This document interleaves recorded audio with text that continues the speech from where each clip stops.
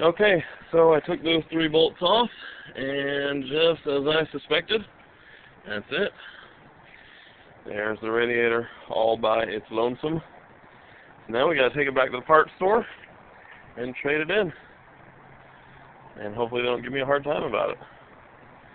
Because if I didn't show you before, here's the reason the whole problem started.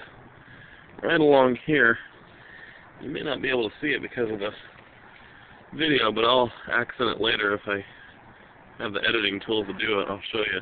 Right in here is a crack.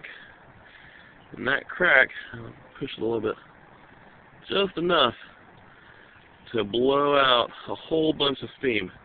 And that's what caused the car to overheat in the first place, and that's why Vicky pulled over and called us to come help her.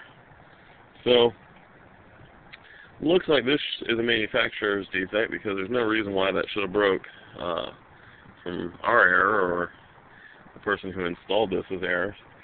So, must have been something the manufacturer screwed up on, so they should be able to replace this. But anyways, now we're going to head out there and take care of that. Until then,